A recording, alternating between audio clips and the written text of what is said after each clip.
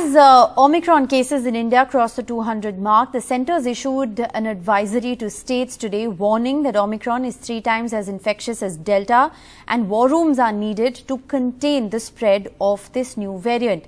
The centre has listed a series of prevention and control measures that included extensive testing, night curfews and regulation of all gatherings including marriages and funerals.